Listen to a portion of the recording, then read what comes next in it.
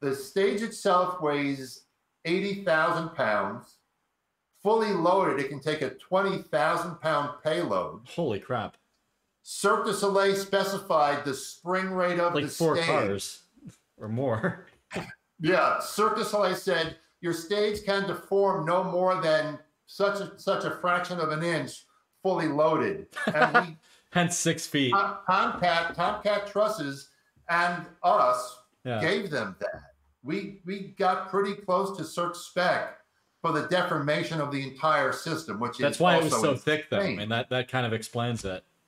Yeah.